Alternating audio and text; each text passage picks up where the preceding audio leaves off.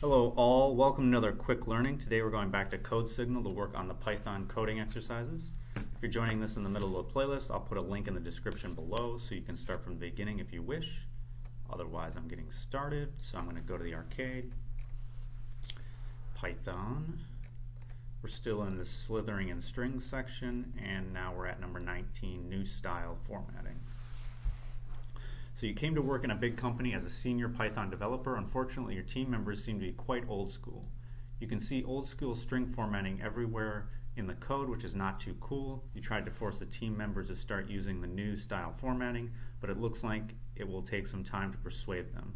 Old habits die hard, especially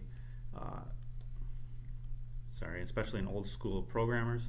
To show your colleagues that the new style formatting is not that different from the old style, you decided to implement a function that will turn the old style syntax into a new one.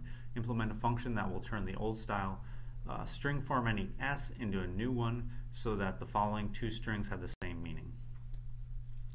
So in the old formatting, you would have a string and then a percent, and then you'd put the arguments in here. And it would replace, for instance, this %s with the first %f with the first argument here. So this star just means there can be any number of arguments. So the new format is you put the string, and then you do dot format, and then you put the arguments. So here's the old style. So here it would replace this %f with the first argument because it's the first one in the string. And then this percent means you replace this with a percent. So in the new format, instead of this %f, you put these curly braces, and then you can just put the percent like normal, and then you do the rest of the string. So what they want you to do is convert this type of string format to this. All right.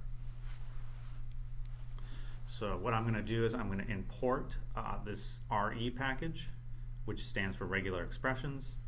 It has a function called sub, which will be useful in this case. So I'm going to take the string that's passed into the function, and I'm going to use the sub function to take any %% and replace it with this curly brace %.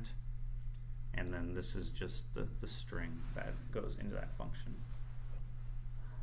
And then I'm going to do another replace, or a sub, I'm sorry.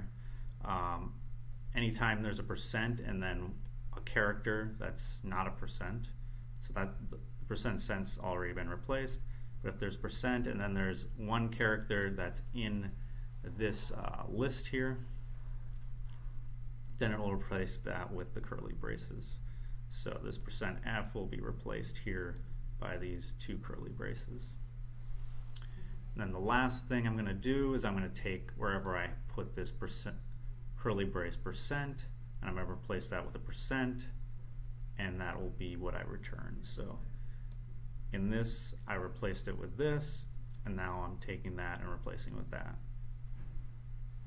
And the reason I am doing that is because, so if you look at test 3 here, so if I just do this right away, this %s is going to be replaced by the curly braces, and so what it's going to return is % curly braces we have here, and that's not what we want.